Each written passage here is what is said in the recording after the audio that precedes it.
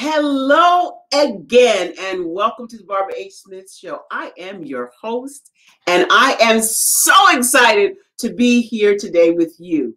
You know, it is a wonderful time to be alive with all of the information technology we have available to us, and I have some new information I want to share with you. Unleash the Speaker Within is a mastermind class that I am doing, and I want you to show up 8 a.m. on Tuesday, next Tuesday, so that you get a sneak peek of what Barbara H. Smith is working on. That's 8 a.m. Eastern Standard Time for the Unleash the Speaker Within. If you are trying to level up your speaking, if you are in front of audiences that you're trying to engage, that you're trying to motivate, that you're trying to encourage, you don't want to miss the premiere of Unleash the Speaker Within right here with me. I'm Barbara H. Smith, and I am your hostess for today. I'm so excited. We have a wonderful show, as always. But today, we have a phenomenal speaker. She has been a champion on and off the court for more than 30 years, a former Procter & Gamble and beauty sales executive. She built Fran Harris Enterprises, LLC. So you guessed it, it's Fran Harris. It's a formidable training, coaching, consulting company with all kinds of clients, from 70 Fortune 100 companies, top universities, startups, organizations in over 10 countries. She is amazing. Since 1995, she's authored not 5, not 10, but 15 books, and she's taught business and marketing online. She is a former ESPN and Fox Sports announcer, HGTV host, a speaker in firms in the UK. Fran's business and marketing and thought leadership is known worldwide. She's landed television shows on almost every major network. Of course, NBC, CNBC, CNN, Fox Business, TLC, Comedy Central. She's got quite a sense of humor, by the way. And she's led the University of Texas to its first and only NCAA championship with a 34-0 record. I don't want to prolong this lady coming to the platform. I want to introduce you to Fran Harris. Did you know that you could turn your knowledge, expertise, or experiences into a 5, 6, or even 7-figure revenue stream in the next 12 months? It's true. Hey, I'm Fran Harris, and over the past 20 years, I've taught speakers, coaches, trainers, and consultants how to monetize their expertise and sell high-ticket programs by investing fewer than 10 hours a week, or in some cases, not even quitting their day job. My students and I have also been featured in local and national media, such as Good Morning America, The Today Show, CNN, CNBC, MSNBC, and even Shark Tank. Yes, even Shark Tank. Hello, Sharks. I'm Fran Harris from Dallas, Texas. Oh! Yeah! And now it's your turn. If you want to learn how to turn what you know into dough, schedule a free, no obligation blueprint call with me today. And just so you know, this free offer is for the serious, not the curious. Go now to doughu.com to schedule your free, no obligation blueprint call. That's doughu.com. doughu.com. Let's go!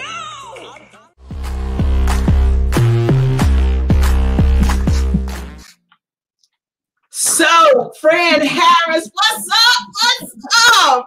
Listen, that introduction, I'm telling you, I need to hire you as my hype woman. That nobody has ever introduced me with such passion and fire. And I was like, let's go. I love it.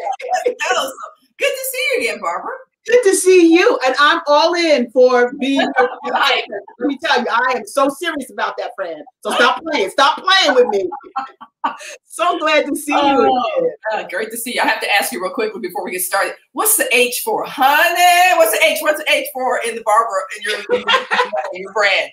Well, what happened is my full name is Barbara Ann Holmes Smith. Right? How many Barbaras do you know?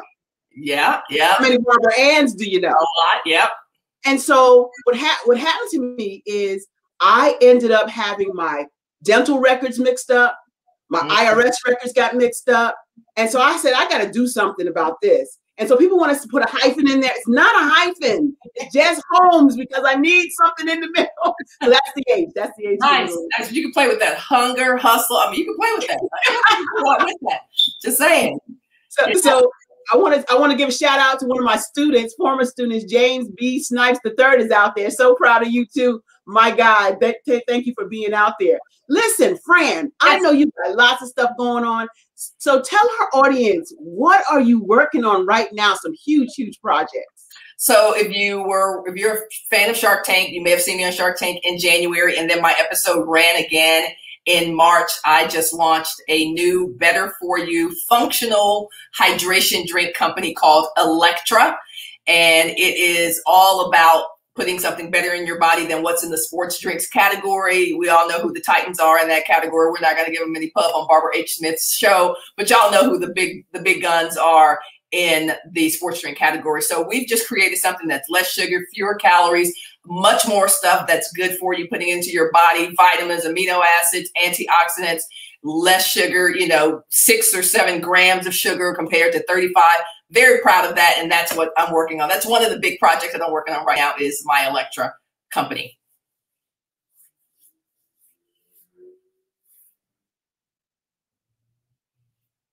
I can't hear you. I don't know. I'm sure it's great what you're saying, but I couldn't hear you. I'm glad you said that. I don't know. This is Liddy Lemonade, and it is really tasty. It doesn't have sugar, but it is tasty. It doesn't. Gatorade, those people. I don't like it. Exactly. I can't drink it. I just can't drink it. And plus, it raises your blood pressure, right? Yep. Blood sugar too. Mm-hmm. It's got a lot of sugar. And they haven't changed the formula in how many years, Fran? 50 plus years. That's when sports drinks really came onto the scene. And Gatorade obviously was the leader in that. Thank you very much for doing a lot of research and giving us the opportunity to see that there is an opportunity for something better and different. But yeah, 50 years, y'all. If you think about that, 50 years and not a lot of innovation, a lot of great commercials, but not a lot of innovation in the sports drink category over the last 50 or so years. And that's amazing that you jumped into the market and you are doing well. And we just found out that you are in a retail store, right? Yeah, so we started after Shark Tank. We were D2C, direct to consumer, and really wanted to just get some data. That's what you need when you start a new company. You need data. You need proof that people also thought it was a good idea, not just your mother and your cousins. So we got a little bit of data and attracted a retailer, the largest retailer in Texas, which is called HEB. We will launch in mid-May in 173 HEB stores. That's over half of their stores in Texas. So a large footprint all over the state. We're very excited about it. It gives me the opportunity potentially to hire, give some folks some jobs ultimately within the last half of this year. And just to create a company where, again, we're competing against the Titans, multi-billion-dollar marketing budgets. And already we're starting to see that we have the opportunity to cut into some of that market share. And that is amazing that you are doing that. And tell us about your experience when you went against the Sharks. So got on Shark Tank, knew, when you pitch anybody, it doesn't matter who the VCs are, who the investors are, your friends, family, whatever, you always need to be prepared for the things that they're going to say to you that might not be so flattering, that might fly in the face of what you thought you were going to hear from those investors. And that's good. You want people to tell you what could possibly go wrong. Overall, the experience was absolutely amazing. Because I walked out of there with the deal. But the great part of that was that I got to hear a lot of objections. Mr. Wonderful was like, why in the world would you go into a sports drink category and get crushed by the behemoths in the category? You will never make it. And I just had fun with it. I was like, listen, I've already thought of that. Here's what we're doing about the bottles. He was like, why would you ship bottles? Bottles are so expensive. Again, you can't be rattled by the naysayers out there. You can't be rattled by the folks who don't think that what you're doing, your great idea, is going to work. But honestly, overall, it was so much fun. And I always tell people, if you get on Shark Tank, you've already won. I mean, honestly, 8 to 9 million viewers every show. You've already won. So as long as you know what to do with that exposure, you can make it work for you, even if you don't get a deal.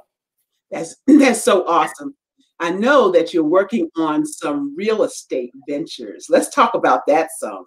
Yeah, real wealth. You know, we don't historically we haven't talked a whole lot about wealth building in our, you know, in our families and our cultures or whatever. We know that in each of our families, we've probably had people who've had their land stolen. But when I started to really realize the power of having earth, having ground to build something on, which I was in my 30s when I did my first real estate transaction, I started to really get a sense for what it meant, not to just, you know, renting is fine, but make sure you own something as well. Make sure you can put a pitchfork in the ground and say, this is mine, because that's where the wealth really starts. But anyway, my brother, my oldest brother, Alonzo, has been in the real estate game for 40 plus years. Has always been doing deals, flipping, wholesale, and whatever. We're doing a lot of commercial stuff now. We decided to joint venture, get into business together about 4 years ago to start building sports facilities, right? So we started doing the research about, you guys have probably seen these youth like Boo Williams over there in Virginia, these big conglomerates that have volleyball courts and basketball courts and those kinds of things. So we started looking at that near our hometown of Dallas and have gotten to the point where now we're about to develop 2 or 3 of those. And one of the things I was saying to you, Barbara, earlier was we typically, meaning Black folks, typically are on the back end of these kinds of developments. So we come in after it's been built, you know, and spend all our money in there, send our kids to play in tournaments every weekend for $300, buying sneakers and all this stuff. But we're not typically owners of those kinds of things. And so I'm on a mission to I'm on a mission to make sure we are not only at the table at the meeting, but that we're eating from that buffet of real estate. And so we're doing, you know, some crowdfunding, and we're looking for investors all over the country who want to be owners in sports facilities, not just patrons and consumers in sports facility. And here's the one thing I want to say: get in where you fit in. You don't have to put $1 million on the table. Think about this. If you put in, let me give you a number, you know, 10 grand here and then 5 grand there and then 20 grand there, but you're part owner of 4 or 5 or 10 or 20 sports facilities, you are building wealth, right? You don't have to own all of it, because you probably heard the famous thing, it's better to have a little bit of a watermelon than everything, all of a grape, right? And sometimes we have to get out of the mindset of, well, I don't really own that. Listen, if you got 1% of a $100 million company or $100 million facility, you're doing something. If you've got 2%, you know, of a $20,000, 20 million, you're doing something. So you build wealth incrementally. It's not always just getting it and owning everything at one time. So I'm trying to get more of us at the sports facility, in fact, not even just sports facilities, but at the commercial real estate table. Yes, commercial real estate is where it's at, right? And so you're doing the facilities. You got the electric drink going on. That's the facilities. Yep. What else is going on in the life? Well,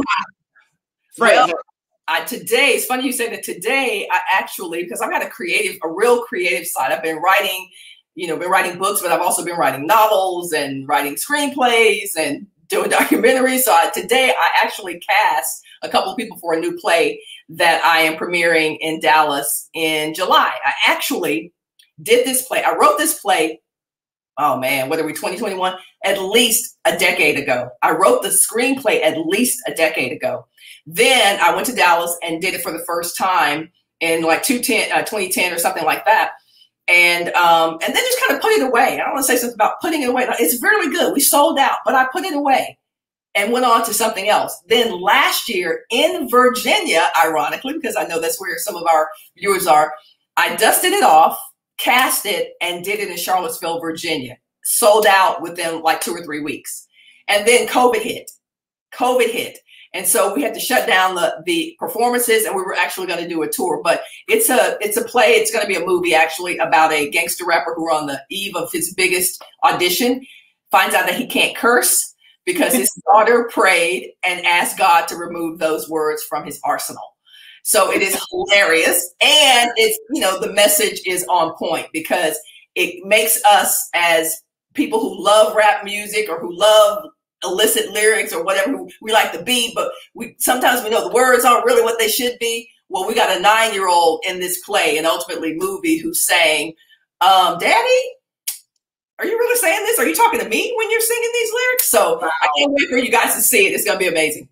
So when you're doing this play is it going to premiere in Virginia first? Is that where it's going to premiere in Dallas in July? Yeah, Okay. in July. And then off we go. I think the country will open up a little bit. I actually spoke to someone and exchanged emails today with someone in Louisa, which is near Charlottesville, today, because we were going to do it there last spring, and then the country shut down. So we're already starting to pick up. Atlanta, we have about 6 or 7 cities already on the schedule, on the tour.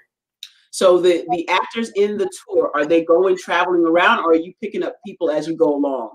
Great question. And the reason that's a great question, because I loved my Virginia cast. And then when I came to Texas, when the pandemic hit, then I was like, well, maybe I just need to cast me some Texas folks. So then now I'm casting the Texas folks, but I think I'm going to do a little mix and match, right? Because I'll have a couple of people in different places. And that way I can say, hey, my Dallas person can't do this for Dallas. Let me fly this person over here. Or if we go to, DC, then let me bring some people from the Virginia cast, or maybe even the Texas cast, to do that. So I think it's going to be a little mix and match along the way. That is amazing. You mentioned earlier, like, sports facilities in different states, and you talked about Virginia's Boo Williams Center. Yeah.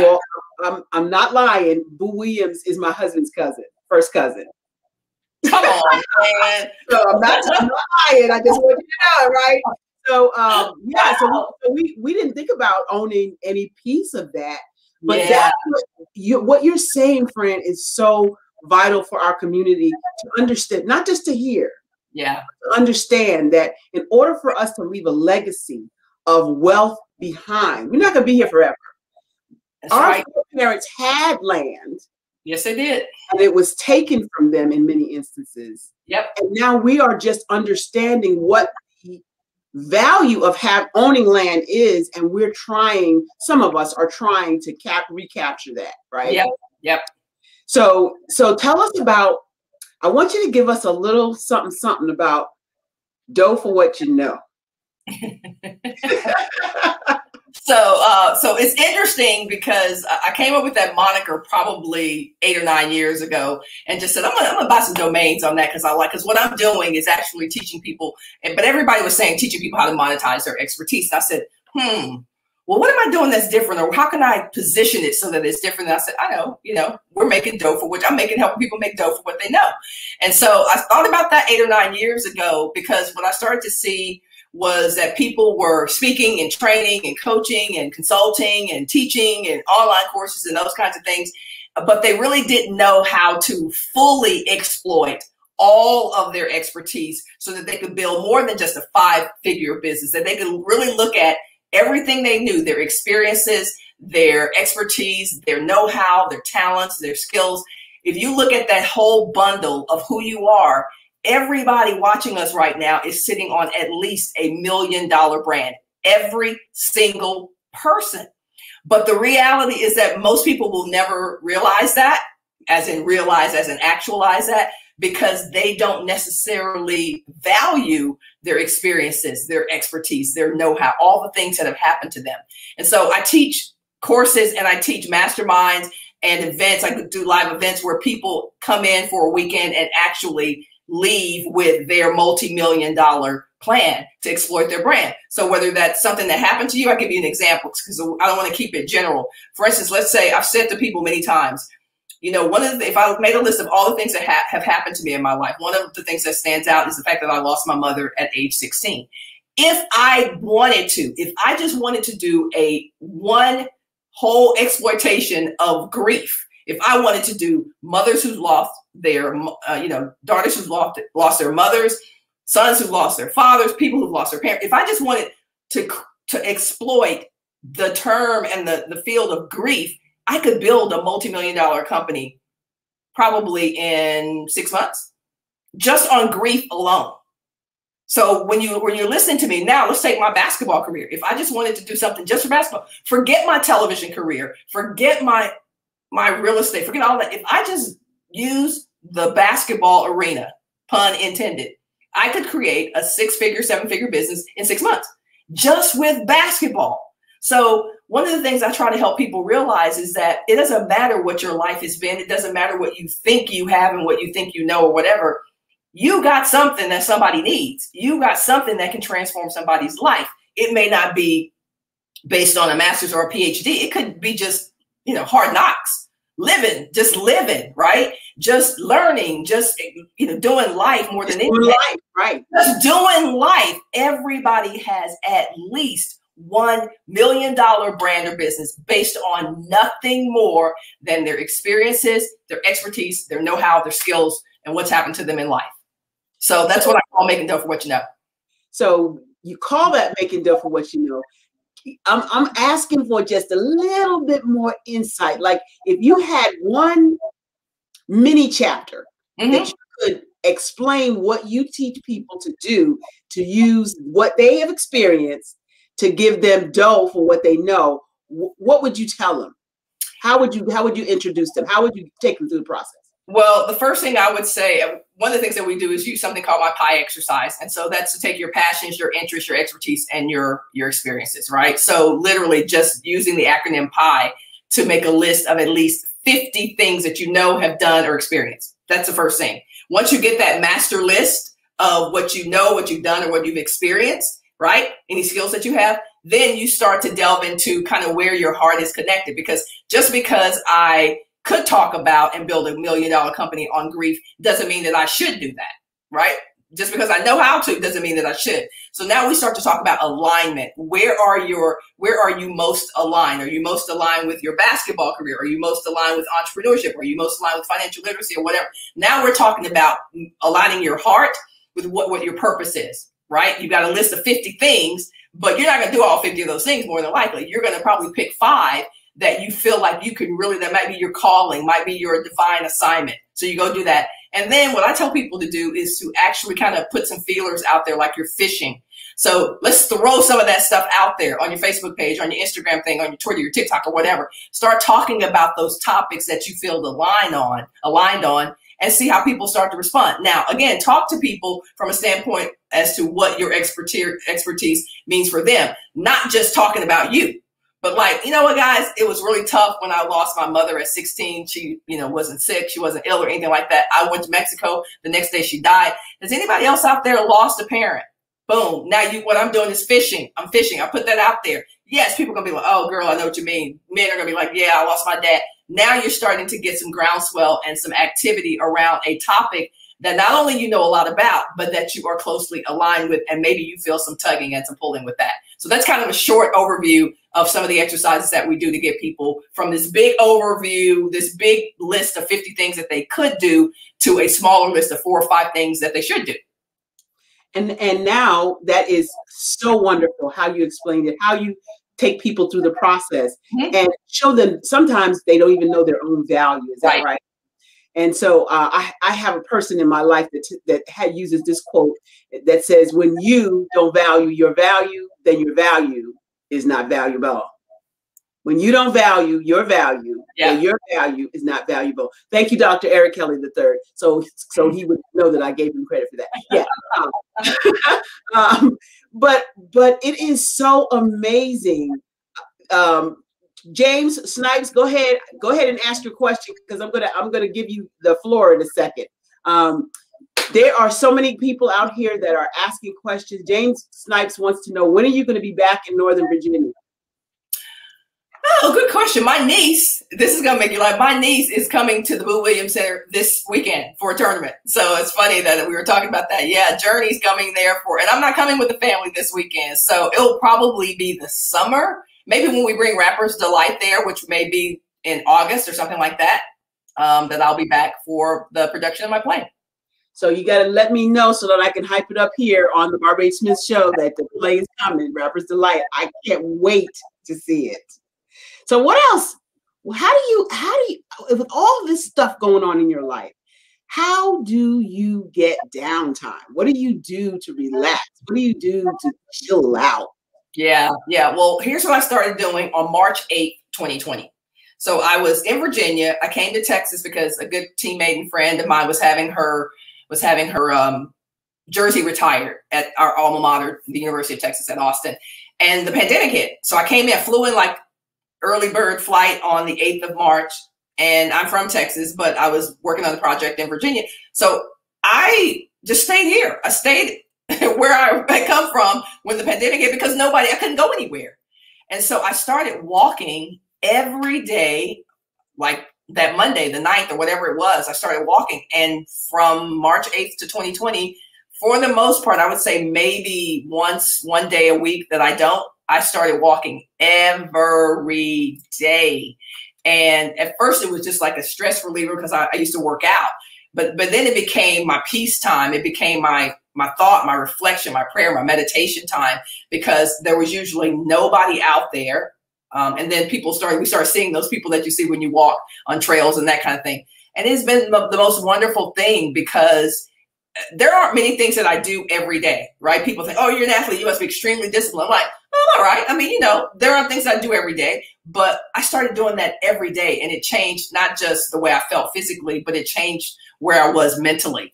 And so that's how I unwind. And even now, right now, it's hectic. I'm learning things, with Electra and retail, things that I didn't know. And sometimes it's a little stressful because I'm a woman who knows a lot of stuff. And I'm sitting here today. My brother called. He was like, what are you doing? You got 15 minutes. And I was like, no, I'm a little stressed. I'm trying to learn something that I really should know how to do, but I really don't know how to do it. So I'm really stressed. And I just got up and went for a walk and came back, and it just clicked, So I didn't know how much I would enjoy just chilling and walking and just not being attached to anything. But that's been the thing that's helped me the most for my mental health for the last year or so.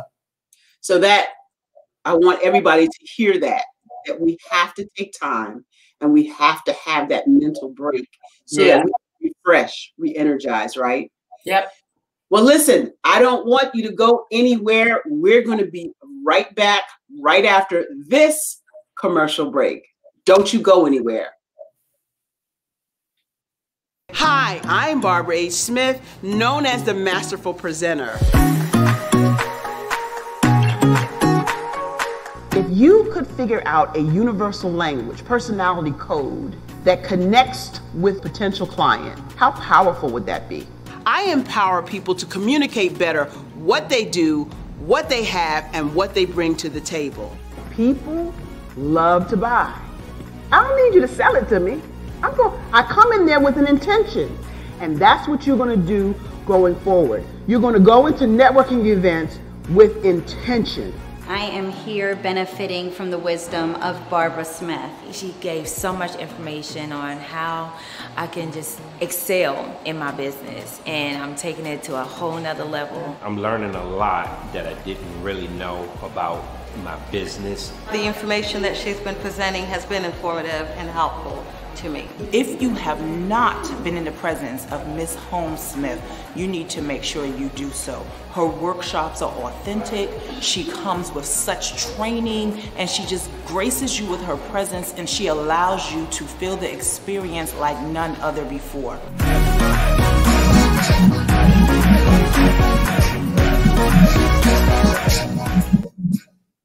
Yeah, and we're back. So we're talking today with Fran Harris. I met Fran a couple of months ago, maybe a month ago, an awesome event called the Black Business Expo, and we hit it right off. And when I asked her to come on the show, she was like, yes, I'm in, when we got to be there, and all of that. So I just want you to know that you are a phenomenal role model for a lot of people. And James Snipes has this question he wants to ask. He helps mentor lots of individuals pass the IT cybersecurity certification for free because he truly wants them to be better than he is. Should he charge for that and plans on establishing an LLC? Your thoughts, Fran? Is this thing on? Yes, he should. He should. He should. I love when people go, is this thing on? Yeah, of course it's on. Yes, he definitely should charge for that. And here's the thing, James, people who pay attention. It is just the way it is. It's the way we've been conditioned and wired. And yes, do I appreciate complimentary stuff? Yes. Do I appreciate things when people give it for free? Yes. But when I pay attention. And what that means is that when people invest in themselves and when people, do an exchange, there's an actual exchange of information and then currency. All of that's currency. My expertise is a currency. I'm going to give you the currency of my expertise, and you're going to give me the currency out of your bank account. It's a fair exchange. And so it is really important that, yes, while you can have something that's free, you can kind of have that appetizer motif, if you will. it's always important to give people the opportunity to upgrade their experience. So you absolutely should be charging for that expertise. And the interesting thing is that some people are waiting on you to charge for it. Like sometimes we think that people are just so happy, to get this free information, but they are waiting to up level. And so you are doing a disservice to them by not offering them an extra experience, an elevated experience with you. And now what you have to do is just figure out what that elevated experience is going to be, because there are always going to be a percentage of people who have been waiting on it and are ready to invest in themselves with your experience. And that is a great point. There's a great point because, listen, this guy, I want to talk about him for a second. James B. Snipes III was one of those students in my information technology class who would always go above and beyond until he didn't go above and beyond. He was hanging out with some friends and he didn't always do what I asked him to do. So one day I pulled him to the side. I said, listen, you are one of the smartest guys in this class. And now, James, I want you to drop your credentials in the chat because I want to give a shout out to you. And now he has gone above and beyond any of the wildest expectations that even he had for himself. He gives me some credit for that, but it was all him. Mm-hmm. And that's what I do. I see the diamond inside people and break it away, break that coal away from them so that they can see the diamond in themselves. Mm-hmm. And that's what I love about what you do. That's what I love about what we do as coaches, as mentors, as teammates in this whole self-development as well as personal development. Mm-hmm. So, James, you heard it first from Fran Harris. Get your money, baby. Get your money. We're afraid of that. We're afraid of, we don't see the value. I remember the first speaking engagement I had where I started to realize that I could monetize just who I was and what I knew. I was a sophomore in college. And at that time, the NCAA would not allow student athletes to be paid. That's about to change this fall, thankfully. But literally, if I would go and speak somewhere, it was just like, oh, thank you so much. Come to a game. And I remember speaking, I think it was at Dell Computers with a group of CEOs or department heads. And I said, I know you couldn't pay me for what I did today because it would be a violation of NCAA rules. But if you could have paid me today to talk about championship team building and leadership, and I'm 19 years old, literally 18 or 19 years old, how much would you have paid me today? And the CEO said, about 10 or 15,000. I said, 10, 15,000 what? He said, $10 or $15,000? I said, really? He said, yeah. He goes, we have people we pay, they're not nearly as good as you, and we pay them $10,000 or $15,000, And I started to realize people literally, y'all, would pay me for my story. I had no training, other than growing up in church and doing speeches and Easter and all that stuff like that. But I had no professional training. They called me to come in and talk about leadership, championship team building, culture at 18 or 19 years old. And they would have paid me $10,000 or $15,000. So it's not about the degrees. That helps. I'm not going to say that it helps to stack a little more paper on your thing, but it's not about that. It's about your expertise, your knowledge, the transformation that's going to happen after you leave a place and you're speaking somewhere or you're coaching or you're training. So you have value. Other people know it. They already see it. And you can't be afraid to go get that money. You can't be afraid to say, when someone says, so what's your fee? You can't be afraid to say $25,000. Yeah, reverse it in the mirror. Yeah, absolutely. Sandra Lucky has a question. I want you to respond to her. What would your response be for people that say, if you don't have papers, your hard knocks life is not to be taught for pay? I say that's a lie. That's a lie. Did you see the movie The Pursuit of Happiness? I mean, oh yeah. With Will Smith, that guy was just working to get to wherever, to just hard knocks or whatever. So I think it is a misnomer that you need a degree to make an impact in the world, because you don't. Some of the people that I've learned from, whether it's financial literacy, whether it's business literacy, spiritual literacy, they're not they're not doctors, they're not ordained ministers. They were just people, as my mother used to say, who had good sense. So I'm listening to the people with good sense, and I'm listening to the people who make sense. right? And so, no, I mean, you don't need degrees. You don't need letters behind your name. Those are meaningless every single day. That doesn't mean that they are worthy, worth pursuing, because they are. But they are. I'm not going to stop doing something or not apply for something or not enter the room because I don't have a certain credential that makes other people go, oh, wow, but that's, whatever. I'm impressed by results. I'm impressed by the results that people get. And my buddy James Snipes also has put up what his education is and his job. Now he's head of cybersecurity. He's the director. Right. He's a director, and soon to have his PhD, which just shows that you can go ahead and pursue what you want, but it doesn't necessarily mean that that's going to stop you if you don't have those credentials. Yeah, love it. Right? I love school. Yeah, I agree 100%. I love school. I have multiple degrees because I legit, as a millennial say, I legit love school. I love learning.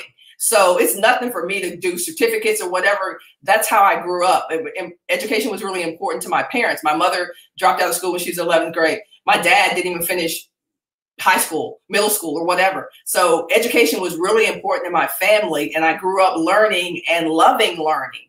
So I don't get degrees because I need degrees. I get degrees because that's what happens after the end of 2 years, because I've loved learning so much. Oh, and I got this too.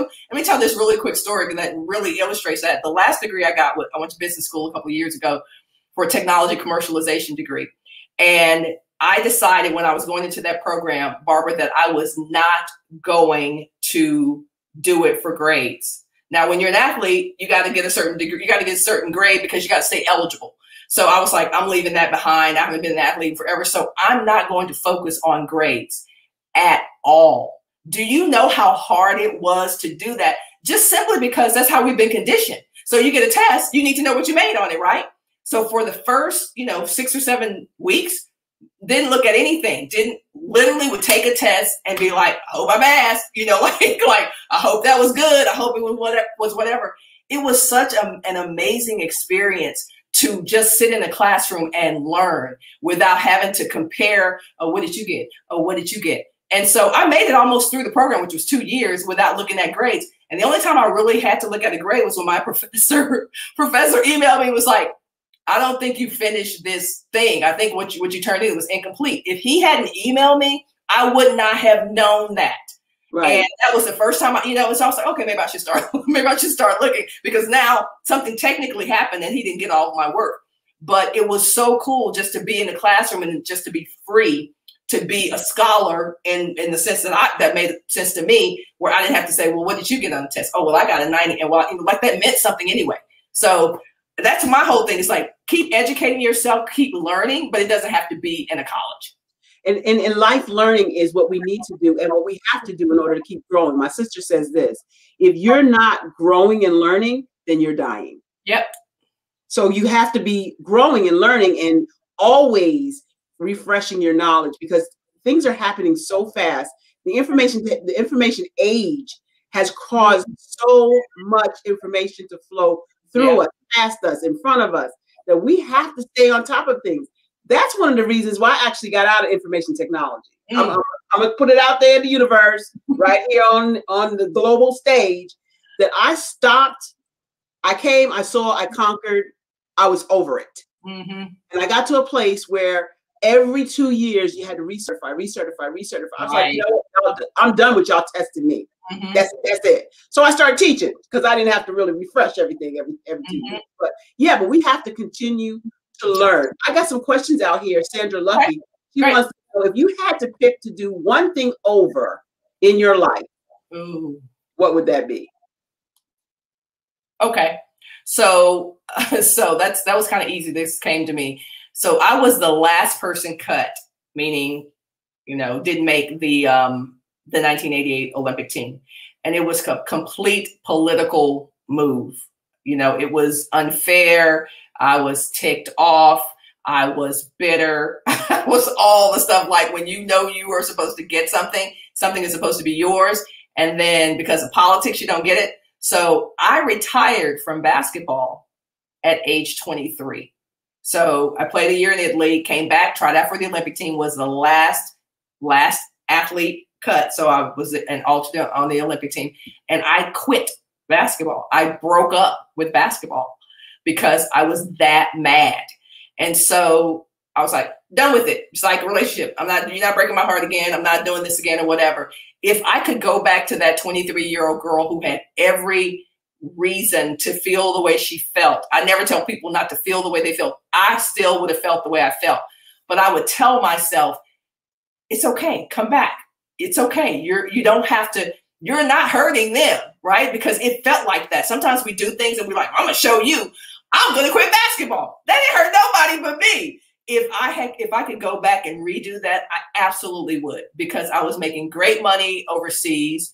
It plunged me into, work, like real work. I went to Procter & Gamble and started working. I had a great career, but I should have played. I should have kept playing and just kept playing and stacked that paper and started building my wealth. I would have started to build my wealth a decade earlier than I did. And so I would go back and do that. Absolutely would. And so that goes into our next question by James Snipes again, the third. How do you feel about building legacy? I already know the answer to this question, but I'm going to let you go ahead and answer it. Legacy is everything. It is why I am doing this beverage company. Because I started to look, it's why I'm doing the real estate, and it's why I'm doing this beverage company. I start to look at my life and start to say, okay, what are the things that I've done? And what are the things that will easily still be here when I'm done? Well, the truth is, besides my real estate and now the beverage company, most of the other things were like, okay, well, people will know you're here because of these things, but they won't really, really, really know you're here until you build something. Build something. And for me, it was really important to something tangible, something that if it didn't have my name on it, it still came through me, right? And so for me, that was really, really important. And I got to that point about maybe 15 years ago where I was like, yeah, this is great. You made a lot of money. You built wealth through these things. You've personally invested in real estate, and now you have a nice little nest egg. But have you brought the people along? Have you truly put people at the table and gotten them eating from the buffet? For me, that's where the game started to change. When I started going out to our communities and saying, hey, this is what I'm building. Come on, be a part of this. Be a part of this. Not just my family, but my family. Come be a part of this. Everybody's not going to come along for the ride, but that invitation really started to change the vibration of things that happened for me. When I started to say, let's open this up to the greater community, your bigger family, and start inviting some of these people to the table. Same thing with Electra. So we solicit, investors for Electra. I'm always talking to people like, would you like to be, at the table and be eating with me? Then let's do it. So that would be my thing in terms of legacy. Now I have a couple of things that whenever I decide to make my transition, then you will still know that I'm here. There is a witness that I was here. That is a beautiful thing. And as we as a community start to do more of that, the $1 trillion that's in our community right now will begin to stay in our community, which is we have allowed to leave the community because we're such consumers instead of investors. And we've got to change that trajectory for our legacy. Yeah. Black Business Expo USA is asking a question. Fran, you created a Black Business University. What is it and why did you create it? So it's been a lot of things over the last 10 years, right? Because if you haven't seen a pattern with me, like I will think of a grand idea and I'm like, I got to do it, right? I don't need to say, oh, this got to be this, it's got to be that. I just plant the seed, and then we'll see what it turns into. So Black Business University has been a lot of things. It was like an educational portal for a few years. And now what I'm feeling that it is what I want to do is build the largest marketplace of Black expertise, Black genius. And so that means that I'm inviting every Black person who knows it. It's my dough for what you know university. Really, it's like every Black person, African, diaspora, whatever, however you identify as Black and brown, put your course, put your keynote, put your whatever in this marketplace so that when people are looking for Black genius, when they're looking for Black experts, right now, if you think about that, if I'm a member of the media and I go, Black experts, is there really a place that's been vetted, a place that has all of the people who are experts in astronomy, experts in theology, experts in beverage. It doesn't exist. So I'm inviting people to put their speeches, courses, talks, fireside chats into this one universe called Black Business University. And so we will relaunch that as a back to school in August. So I invite you, and you can do it for free. You can put your information in there for free. I'm putting my information in there. And you're going to have to give us the information when it comes out. I will definitely put it up for all these folks on the Barbara H. Smith Show and Black Business Expo as well, because I'm also a part of their group.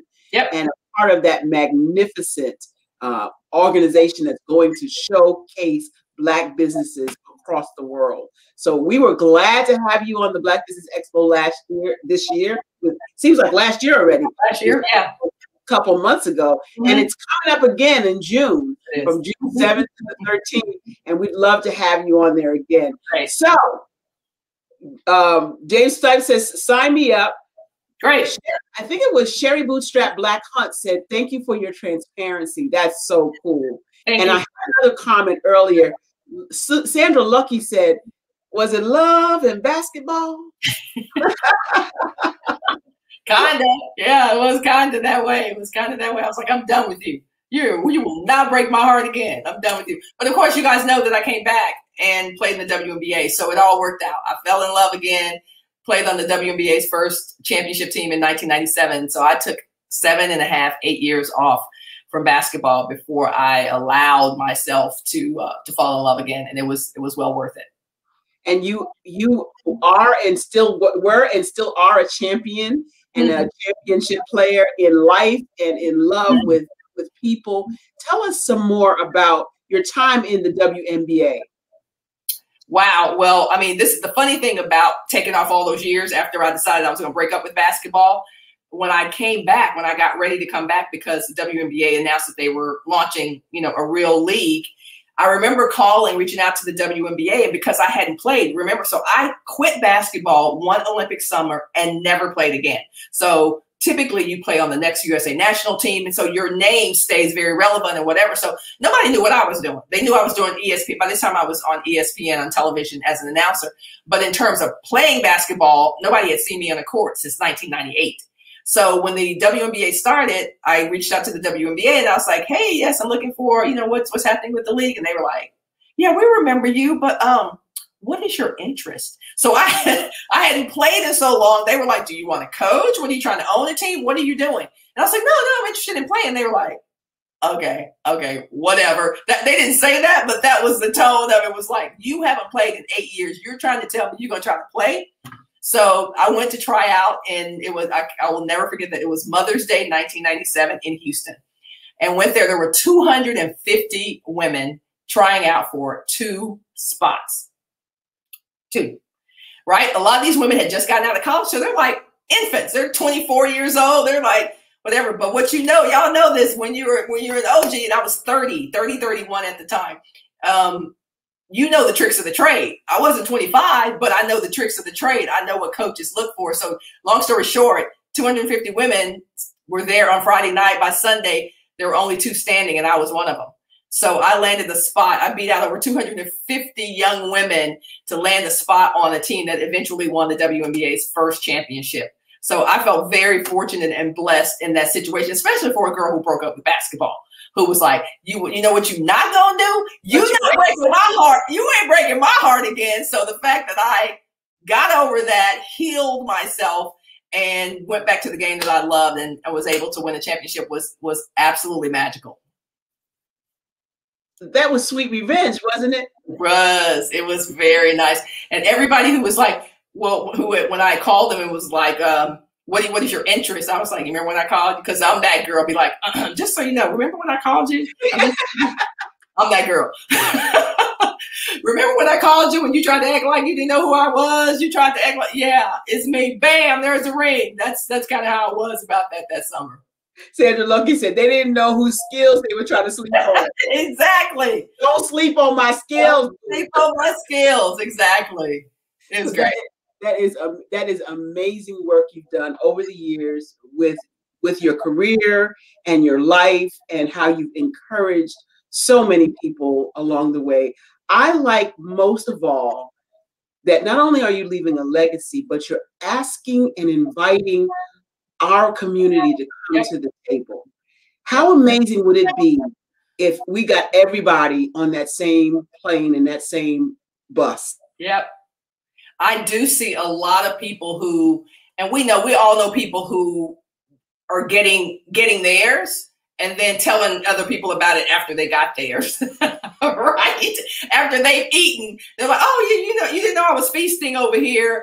And what made me really realize that was probably, I don't know if it was like 8 or 9 years ago.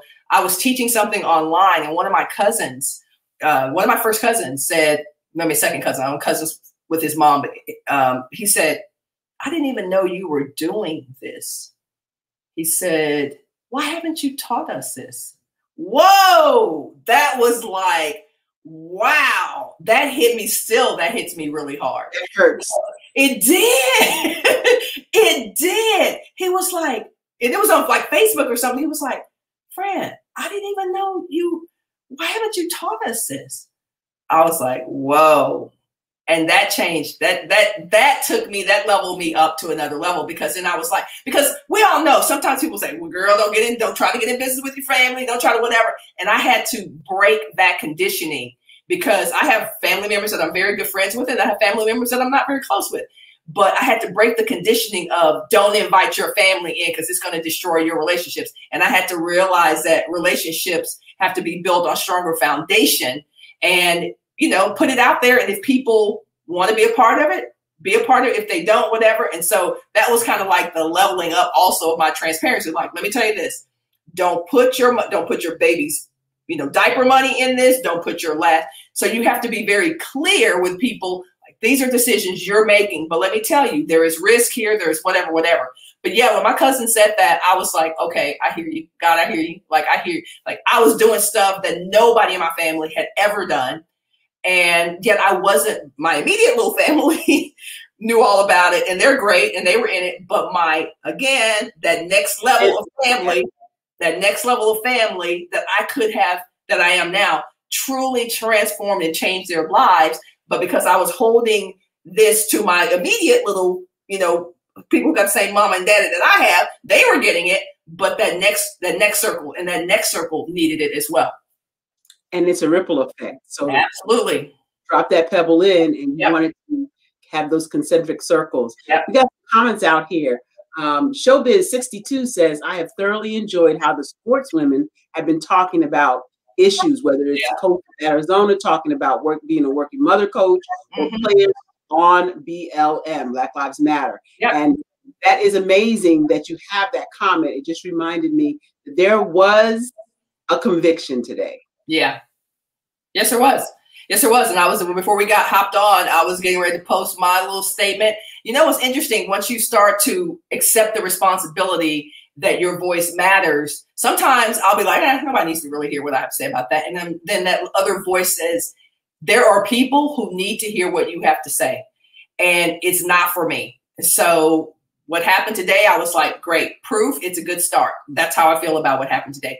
It's not the end all. It's not justice. It's accountability, as some people are saying right now, but it is a good start. And the thing that I always say is that bad things happen. Bad people get to continue to do bad things because good people are silent. And so if there's anything, whether that's in your relationships, witnessing something in your neighborhood, bad people are counting on good people to keep their mouths closed. And so if you don't do anything else, speak up. Speak up, talk up, make sure you are getting involved. Today was a good day, especially for the family of George Floyd and for the greater family of people who look like George Floyd. That is absolutely true. And I echo and ditto exactly what you say. It's not a victory dance. Yep.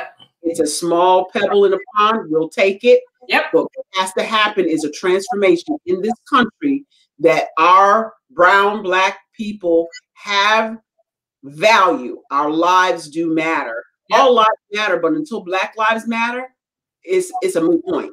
Mm-hmm. And so you heard it first right here on the Barbara H. Smith Show. We are happy for the Floyd family, and we are happy for the conviction. But we've got a lot of work to do, folks. Don't sleep. don't sleep. It's not over yet. Yep. You know what I wish? I wish that we could be as outraged out there as we are on social media. Oh, right. We mad on Facebook. We're mad on, you know, I can't believe this, but when I ask you to come and vote, when I ask you to come to the Million Woman March, when I ask you to, when I give you these opportunities, you got all these excuses. And I realize that some of us do get involved, but I'm just saying, if we were as outraged out there as we are in here, we would change this by this time next year. Well, but yeah, go ahead. Yeah, but it's easier to be outraged on social media. You're hiding behind the camera, you're hiding behind the screen, you're hiding behind the information technology. But it's harder to stand up and say, that's wrong. And so people we all need to, when you say something, you need to say something, because if somebody says something, then things don't change. Right. It has been an amazing, Showbiz 62 has another comment. There is a bill after George Floyd that will radically reform police. It must pass. That's a great thing that's happening right now. Again, we still need to voice our opinions, and not just our opinions. Action speaks louder than words. Show up at the polls. You don't think it matters? It matters. That is all we have for our show today. Oh, Fran Harris, I can talk to you some more. As we say in New York, I could talk to you for some more. Right now, we're going to have to get out of here in about 3 minutes. Do you have any last? I want you to give any information you want to give about anything that's going on in your life, how to get in touch with you, anything that you have as our last outtake. No, I mean, just get in touch. I'm on LinkedIn. That's a great way to do it. If you were not here at the beginning of the show, then you didn't see the commercial for doughu.com, but we can put that in the chat, dough.com, doughu.com, where I teach you how to turn your expertise, knowledge, know-how, experiences into a multi-million-dollar brand and business within a year. It is an application process, but we will get it done.